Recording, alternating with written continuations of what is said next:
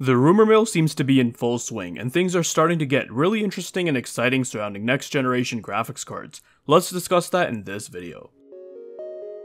Hey, if you enjoy content like this, drop a like, make sure to subscribe, and smash that bell so you never miss another video.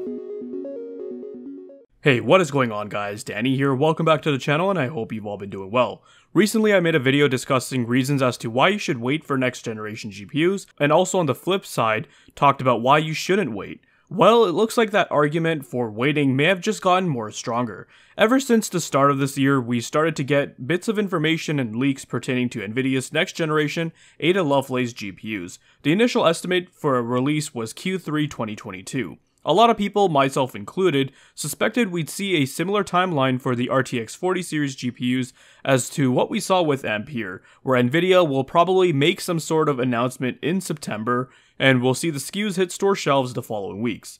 That was only going to be about a 4 to 5 month wait, and so it was suggested that you'd probably be better off waiting for next generation GPUs, especially because this late into a GPU lifecycle, who wants to be paying MSRP for GPUs that are like 20 months old at this point? Don't get me wrong, an RTX 3080 is a fantastic GPU, but it really should be much cheaper this late into its lifecycle. Anyways, now it appears as though we might actually be getting the RTX 40 series much earlier than expected. Known hardware leaker on Twitter, Kopite7kimi, said the following: Ada Lovelace will come out a little bit earlier, keep patient. And this was something they stated last year in August 2021. They followed up to this tweet earlier this week, stating Q3 early. It's interesting that they chose to follow up to their tweet from last year, implying that this indeed was the plan all along, and that it wasn't coming down the road in September. Furthermore, when video cards responded to their tweet asking to clarify if they actually mean early Q3 or as early as Q3,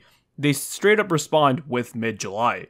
This is a release window that is way earlier than I expected. This now changes everything. If there really is some kind of announcement coming in July pertaining to RTX 40 series, then I am strongly advising you guys to wait if you were on the fence for a new GPU. Think about it, we're already a little over halfway through May. We just have to get through June, and I'm sure that come early July, we'll have a good idea on whether or not they'll be coming that month. I'm actually quite surprised to hear this, as I was strongly believing in the rumor that they would be coming sometime in September at the earliest. We just had the RTX 3090 Ti hit store shelves like 2 months ago, and for those who bought that card, they're going to find themselves in a world full of remorse.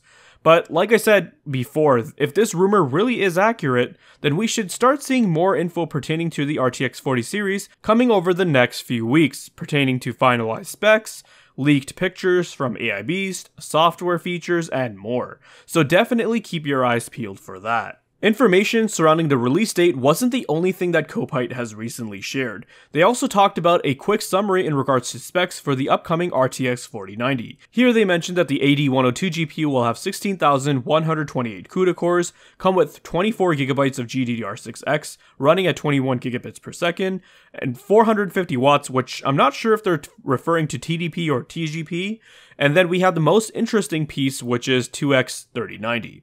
So it seems like for the top end SKU, Nvidia will again be going with a 24GB memory buffer, which is fine. That much VRAM was already way overkill for games anyways, but was handy in productivity apps. I just hope this doesn't mean that all the SKUs will have the same memory buffer configuration as the previous generation. I'm hoping that the RTX 4080 will have at least 16GB of memory, and that the same goes for the 4070, or at the very least 12GB for the 4070. The 450 watt figure is also quite interesting because for some time now we've been hearing rumors that the next generation graphics cards would have a really high configuration when it comes to power requirements, and that the RTX 4090 would have a TDP of like 600 watts. Hey, I'm hoping that the lower power figure is true because I don't want to see a 4080 have a TDP of like 450 watts or 500 watts. We're getting to the point where for a device that's mainly going to be used for gaming, the power requirements are just getting way out of hand. Worst case scenario, we'll all have to resort to undervolting our GPUs.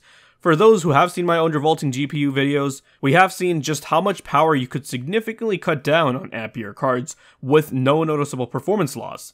Lastly, the 2X 3090 is also quite intriguing because this implies that the 4090 will offer performance that's double the RTX 3090. And that would mean that Ada Lovelace will be quite a huge leap.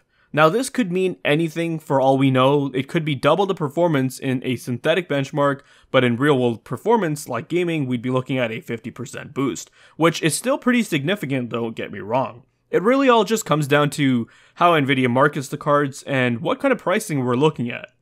Oh, and also they mentioned how they're disappointed with RDNA 3, which I'm not really sure exactly what they're getting at. It's intriguing considering the fact that all the other hardware leakers and rumors that I've seen have talked about how RDNA 3 will be a huge leap over last generation.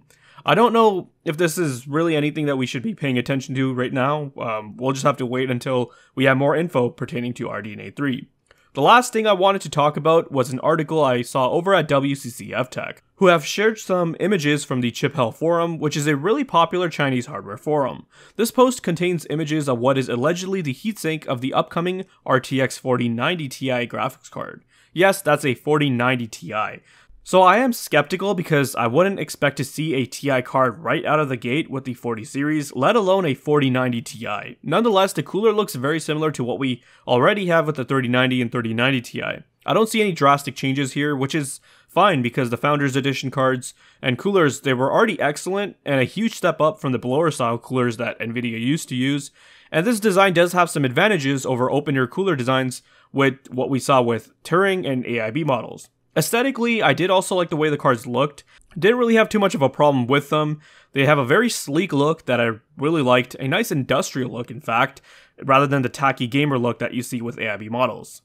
So that is all the information I wanted to share with you guys and talk about for this video. The news about the July release really did catch me off guard, and if it is true, then these next coming weeks are going to get really heated. If you guys found this video to be informative and entertaining, then leave a like. Let me know your thoughts and comments down below. Be sure to check out the video description for cool links and ways to support the channel, such as using my Amazon affiliate link. And if you're interested in seeing more content like this, then consider subscribing. I'd greatly appreciate it.